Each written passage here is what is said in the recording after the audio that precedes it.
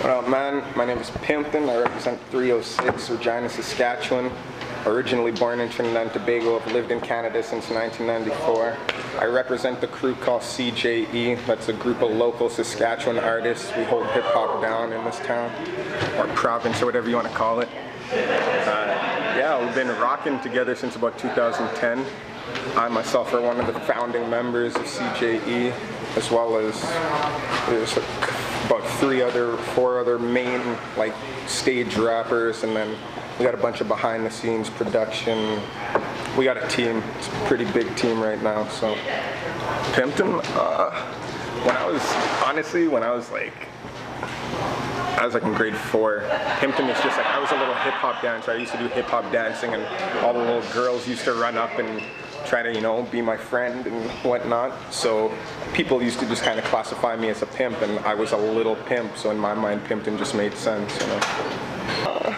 I don't know, my style pretty much, it's just really my attitude. My style is just a reflection of how I felt when I heard that beat, or if I wrote the song prior to hearing the beat, then however I felt in the moment, you know? Like, I really like to experiment a lot. I really like to switch up what I'm doing, or try to innovate, you know, try to always be on my toes, try to challenge myself. I like beats that challenge me, you know, to have to try to do something new. So my style, I don't know, I'd say it's kind of like the seasons, you know, it's changing, it's the same, but it's not ever really the same. Videos, which am I most proud of? I'd probably have to say the Anja Nicotina one, because, you know, that's my dog.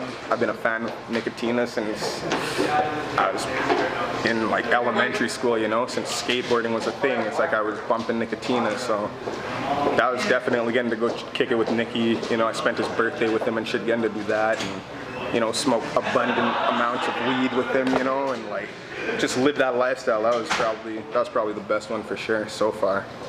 Right now, I got a lot of things on the go. Like, we got this new project, Killa Call Me Killa Volume 2. It's supposed to be dropping, well, it's scheduled to be dropping this fall, September. I've got a bunch of singles, bunch of videos already, like, pretty much ready to go, but just we're following this really strict schedule, so we'll see how that ends up flipping out in the end, right? But long story short, we got Killa Call Me Killa Volume 2. We got a tour. We're linking up with a producer I know, Cold Beats. He lives out in Norway, so we're trying to work something out here, trying to get the province backing us now that we've been working with Staxx Music and Creative Sask. Like, essentially, they've seen that we're gonna do it with or without their help, so now they're full on board, you know, everyone's helping out. So long story short, like, just watch, you know, Pimpton, keep your eyes locked, because we got a lot of stuff coming for you in the next 2, 3, 5 years, you know, like, lockdown.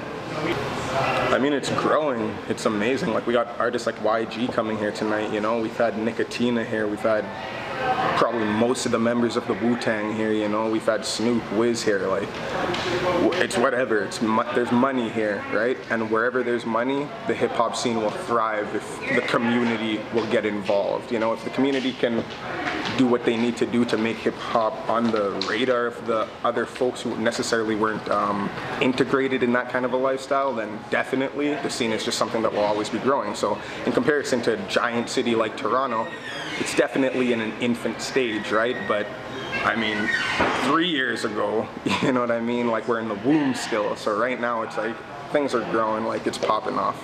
Saskatchewan hip-hop is killing it right now.